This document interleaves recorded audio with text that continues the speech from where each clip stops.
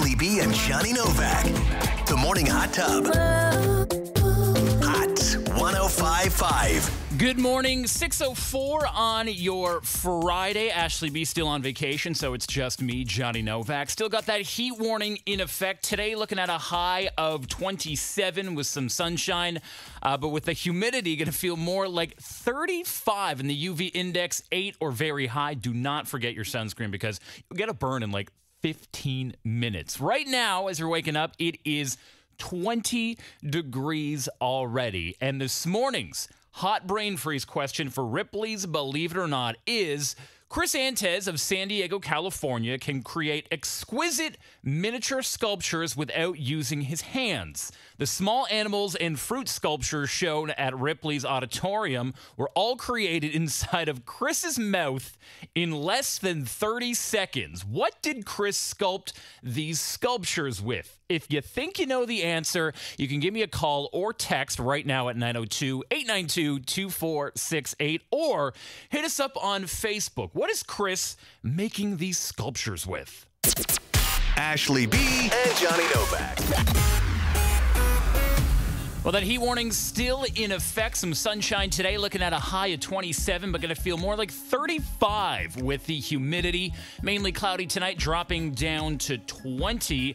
And then tomorrow and Sunday, the weekend looking not too bad. Slight chance of showers and highs in the mid-20s. Right now, it is 20 degrees, and coming up in the buzz in 4 minutes, one of your favorite TV shows from the 90s.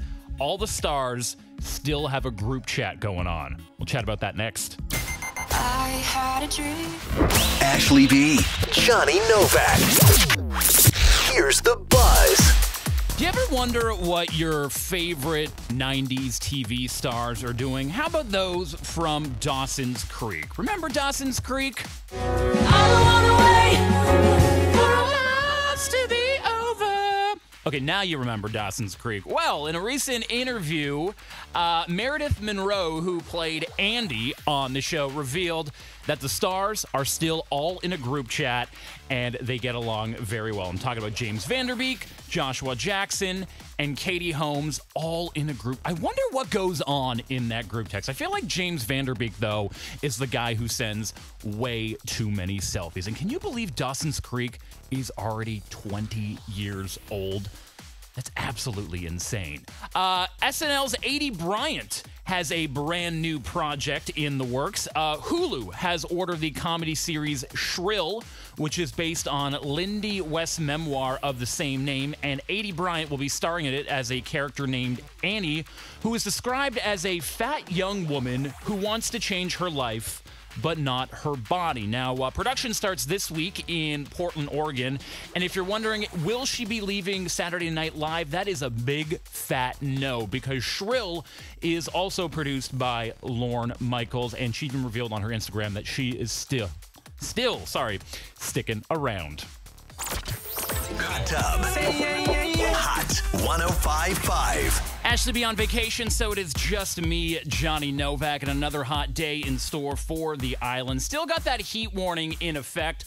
Looking at sunshine and a high of 27 today, but going to feel more like 35 with the humidity. Already feeling like 20, and Apple just did something very, very major this week. Apple became the world's first trillion-dollar company. Not million, not billion, but trillion-dollar company. Apple's stock is up to a record $207.05 per share. And this is such an inspiring story because 20 years ago, Apple was one of the worst companies ever. They were on the verge of bankruptcy. Their shares were selling for less than $1 a piece, but then they did something absolutely major. I did not realize this, but when Apple was down in the dumps, they actually borrowed $150 million from their rival Microsoft. Then they rehired Steve Jobs, and then they just blew up the computer world completely with the iPod, eventually the iPhone, and the iPad, and pretty much everything that we use today. Apple has changed the world. It's just crazy. $1 trillion company. And I don't mean to toot my own horn in this situation, but I got to take responsible for at least half of that trillion. I got the new iPhone, and it is absolutely amazing. Wake up, it wakes me up. From the Credit Union storefront studio in downtown Charlottetown, it's the Morning Hot Tub with just Johnny Novak. Ashley B is on vacation, and it is going to be another hot and humid one today. Still got that heat warning in effect. It's probably going to be even hotter than yesterday. Okay, so yesterday I got my hair cut. It was Doyle at Humble Barber. Great guy. Does an amazing job with my hair, but it was just so hot and humid. And you know when they put the, it's almost like a paper towel thing around your neck when you're getting your hair cut? Well, after it was done, he took it off, and it was still stuck to my neck due to the humidity. It was just, it's going to be another one of those days. Like I said, sunny, 27, going to feel more like 35. Right now, it is 20 with Ed Sheeran. It's perfect on Hot 105.5.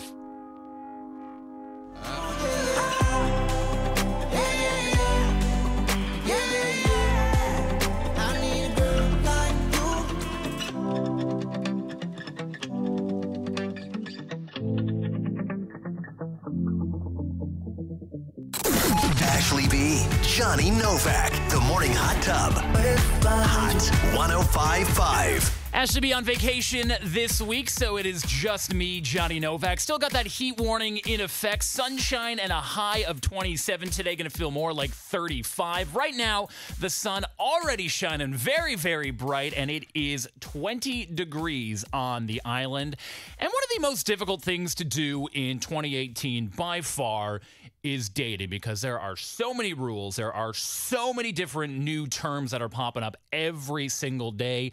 You just can't keep up. And another thing that people don't really realize is that there are a lot of red flags when it comes to starting a new relationship. Here are 6 romantic gestures that are technically red flags. Number 1, if someone professes their love early on, like within the first couple of dates, that is a very, very bad sign. If you're on the first date and you were talking about children, you might want to hit the eject button on that one. Another one. Number 2 is that they overshare on a first date. If you know everything about the person on the first date, what's the point of a second date? And another one, which I didn't really realize, but now it does make sense, is if they DM you non-stop. I mean, sending memes to someone is a very cute and romantic gesture in 2018, but you can overdo it, and it comes across as very, very clingy. So that's the first 3.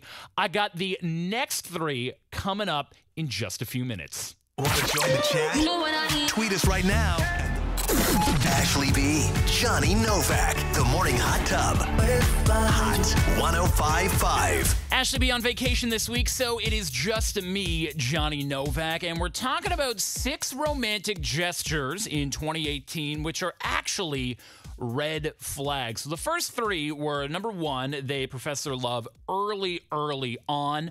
Number 2, they're the person to overshare on the very first date. And number 3 is that they DM you way too much. It just comes off as clingy, and no one really wants it. You want like a very comfortable relationship, because even though a relationship is about 2 people, you need your alone time in there. And that's what number 4 is all about. If your significant other or the person you're seeing wants to spend all their time with you, that is a major red flag. So remember a few years ago, I was dating this woman, and she would get jealous when I wouldn't hang out with her. I remember this one weekend, I just wanted to relax, and my phone was blowing up. And it got to the point where she accused me of cheating on her.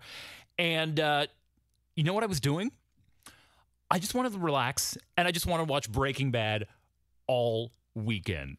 And I got yelled at for that. So that is a sign of a toxic relationship. Another one is that they are super protective of you. If there's someone who gets jealous when you're not around them or you're with someone else, that is definitely a major red flag. And number 6, this is a very, very important one. If they make very big promises early on, that's a major red flag. Like if he says that he's a Nigerian prince, got some bad news for you, girl. Got something to say? Hit us up right now at 902-892-2468. Ashley B and Johnny Novak.